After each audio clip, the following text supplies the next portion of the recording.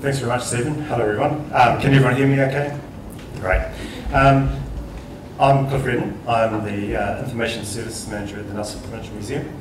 I look after our website and everything digital. I've had the pleasure of coming to the NDF for a number of years now, and I always find it really interesting and really engaging. But something that I've noticed over the recent years is the focus of the conference has shifted from digitisation and digital content more towards delivery and engagement. Now, don't get me wrong, all that stuff is fantastic and I love it. You know, social media, web mashups, mobile apps, everything is fantastic. So many wonderful ways and innovative ways to engage with our audiences. Much like this photograph, it's very sexy stuff. Digitisation, on the other hand, is not sexy. And I began to wonder if perhaps digitisation had simply become old-fashioned. And it raised the question in my mind, was digitisation still relevant? I'd be interested to know what you think. Okay, today I'm going to talk to you about the Glass Plate Negative Project, our good old-fashioned digitisation project.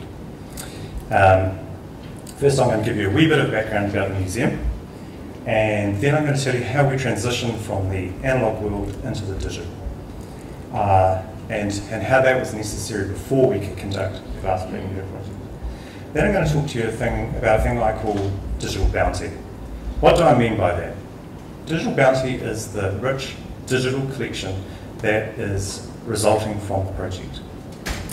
And at the end, for being such a good audience, we're going to have some cake. Nelson Provincial Museum is the leading primary heritage organisation in the Nelson Tasman districts. We operate 2 public venues. Town Acre 445 in central Nelson is our education and exhibition centre. And we have a research library and archive at Isle Park, Stoke. This is where we hold the collections and where we do our projects. We have an extensive regional collection, the crown jewel of which is our photographic collection. Recognised nationally as a significant collection, it's estimated at 1.5 million images. It's almost a complete photographic record of early Nelson through to the present day. At the heart of the collection are the Tyree Studio and F.N. Jones collections. It's made up of film negative and glass plate. Of the glass plates, we have 150,000 in total. And they range in size from quarter plate right up to 12 by 15 inch plates. And it's a beautiful, beautiful collection. Up until 2006, access to the collection was limited to file prints. They were contained in these grey boxes under subject category. So it's very, very limited. All our reproductions were through wet darkroom processes, and we had no online access or catalogue. So we were faced, like a lot of institutions, with challenges. We had an increasing demand for access to the collection, and of course preservation of that collection is of the utmost importance. And for anyone that works in the museum, it's like working in a relationship with someone with a dual personality. On the one hand, we want to lock things up, keep them safe, keep them in dark storage. On the other, we want to engage with our audience. We want to share our history. So to the rescue, digitisation. In 2006, we conducted a digitisation pilot project. We looked into digitisation best practice, and armed with the lessons that we learned from other institutions, we went out learning and making our own. Digitisation is not a perfect science. The idea was to establish a framework for doing digitisation projects. So what did we do? We created a standards-based digitisation studio, affectionately referred to as the Grey Bunker, and we started off flatbed scanning. We then moved to digital photography, and we upgraded our IT infrastructure from home PCs running Server 2000 to a fully integrated Blade server environment with our very own web server. It was happy days for me. We also implemented the Vernon Collection Management System as our collections database, and the Vernon web browser as our online catalogue, which we call Collections Online. Okay, the Glass Plate Negative project is funded by the grants, by both public donation and public grant money. We had actually, it was a requirement, a collection services requirement to move glass plates from wooden shelving into steel cabinets to better protect them. And we thought, what a fantastic opportunity to digitise them on the way through. And so we set about doing initially a time and motion study to see if it was feasible. And under the results of that study, we were able to convince our governance board to give us the green light to seek further funding and extend the project. So we were successful in that, and we were able to employ staff, purchase equipment, and set about the task of digitising those 150,000 plates. The project's been running for just over 2 years now, and we've digitised and relocated 69,000 plates, and 34,000 of those are now available online. What did we do? Okay, the project, I have three paid staff who work part-time on the project. They work in pairs, and for simplicity, the roles, there are two roles. The role on the left, illustrated by Errol there, is what we call the capture, and the role on the right, illustrated by Ian, is retrieval. Errol's job is to capture up all the data. We use Excel for our data capture because it's really quick. We have been able to make use of the abbreviations and auto-correction feature in Excel to speed up that process. So for example, SPW, if you type that in, it resolves to studio portrait of a woman, and we have a lot of those. And so one of the other things that we capture is the condition of the plate going through. So for example, EL will resolve to emulsion lifting. The card on the left-hand side there is an innovation that the team came up with by themselves, but it's fantastic. All it does is reference the plate, the four corners and the four sides, and they're able to use the shortcuts that they've developed to quickly enter in the condition of the plate. So that data capture is great, it's fantastic. We capture name, title, description, cataloguer's notes, the collection it comes from, the old location, and the new location it's going to, plus of course the condition of the plate. We capture the images directly across the server to a storage server, so there's no card, no need to download, it's directly where we want it to be. We capture them as camera raw, and those, for the time being, are going to be our preservation masters. Errol, who is doing the data capture, is also the photographer, using a mouse, using the camera software to capture it. Now the reason, we take two photographs. We take a picture of the enclosure as well as the plate itself. And as you can see, the reason we do that is there's an awful lot of information written on the enclosure. Now we don't have time to capture all the cataloguing information there, but by photographing it, we can go back to it any time and reference it. The enclosures are captured as low-res JPEGs and the plates as high-res catalogue files. Ian's job is to retrieve, and of course collection safety is the most important thing. So we have padded boxes, we handle movement of those plates as carefully as we can. His job is to retrieve them from the wooden shelves and then bring them over and position them ready for the camera to capture by Errol. And once the capture process has gone through, Ian will then put them into designated locations in steel cabinets. Just go back one.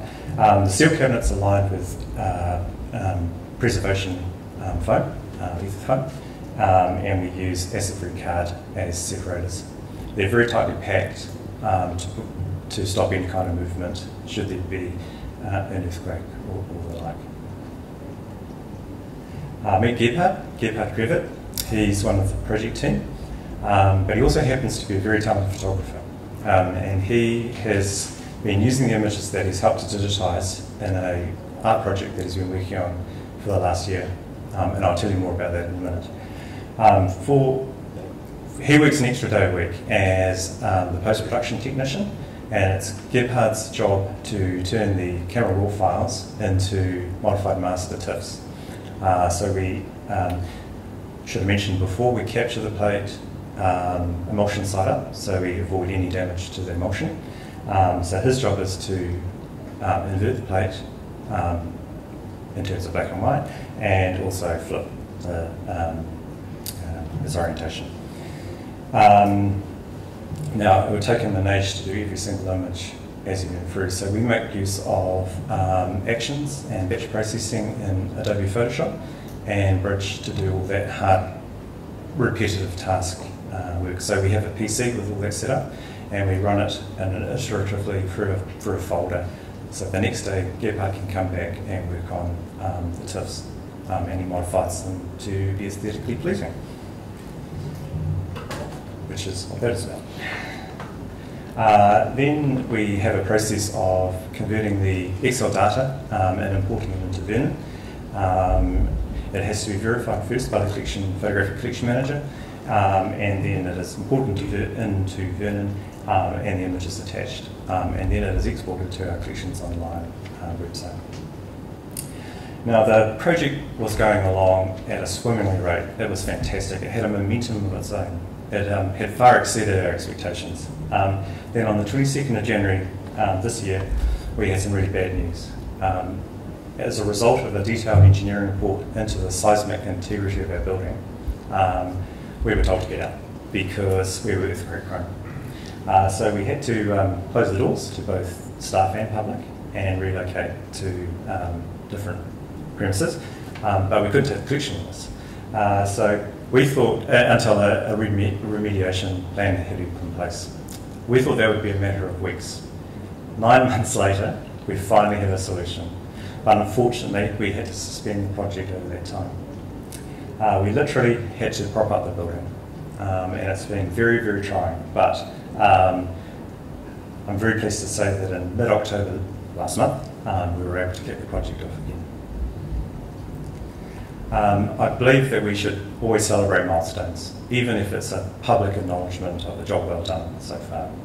When we got to our 50,000th plate, which represents a third of the way through, we did a story online and told the story of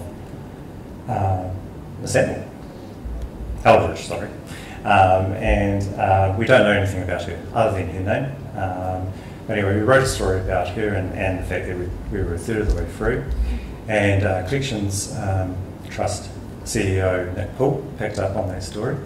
And in an interview with Catherine Ryan on the 9 to Noon show, he said it was a great example of a technology opening up collections so that people could engage with their past, which was very flattering, and good on you, Nick. Which leads me into talking about Gebhard again. This is Gebhard's project. He is doing a series of images for the World War 100 project. And what he did is he took images from our collection, from F.N. Jones' collection, of the Tapawera military camp. Tapawera is about 50 kilometres out of Nelson, and soldiers trained there prior to departure to overseas during World War I. Gebhard walked around paddocks of Tapawera, comparing hills and geological features, until he was satisfied he'd found the right location, and he took a photograph of it. And with the aid of Photoshop, created these amazing augmented reality photo montages.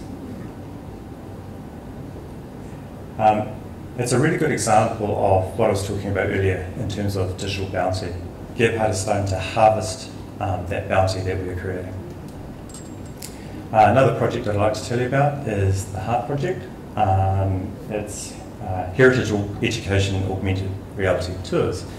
And it's a mobile app based on a paper-based education program that we have with our regional schools.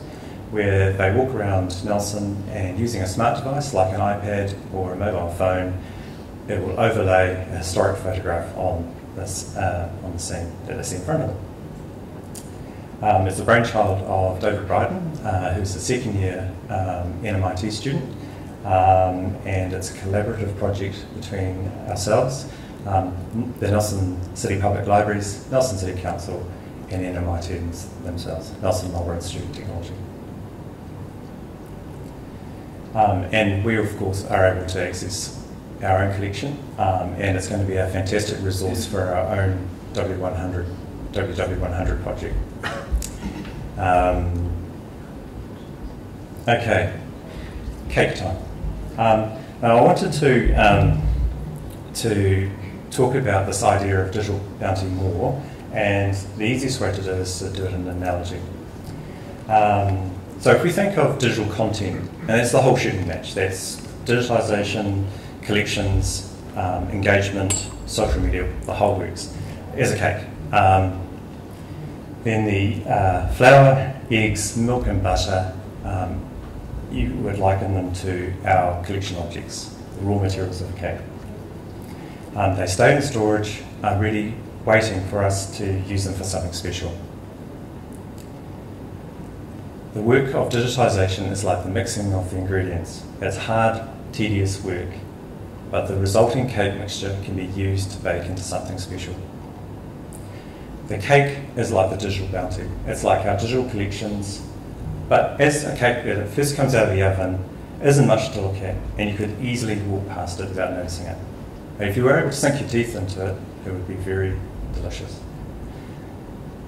So not until we ice it and put it on display do we start to attract people in. And this can be likened to social media, web apps, all that really interesting, exciting engagement stuff. Once it's iced, people take notice and everyone wants to have a bite. The very important point is this: everybody likes cake. And it's the same with digitisation. The more cake you have, the more people want it. So the more we do as institutions, the more we digitise, the more cake we can make. And that way we give everyone what they want and what they like. Thank you.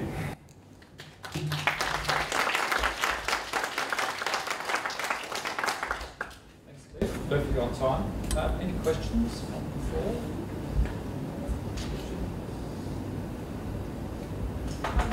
Just wondering, when people come to access it, what's your rights arrangement regarding it? Are you allowing reuse or?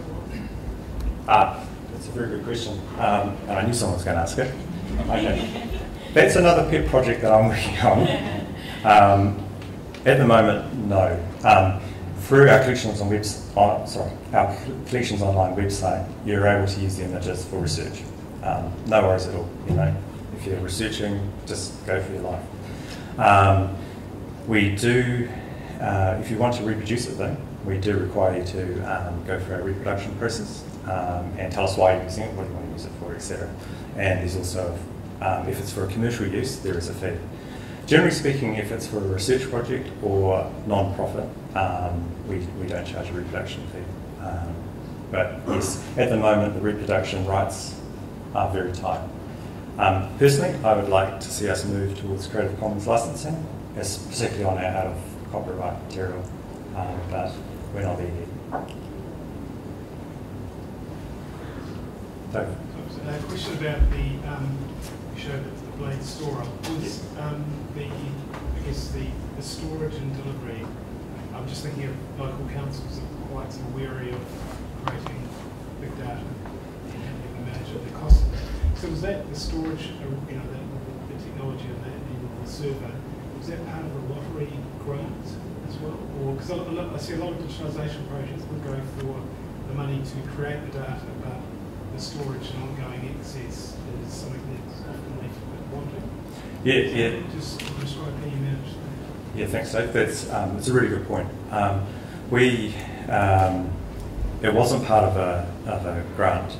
It was capital expenditure. Just to give you a bit of background, we're a CCO. We have two local authorities that are 50-50 shareholders in us. We're a charitable trust, and essentially they bulk fund us, and we then are able to set our own direction.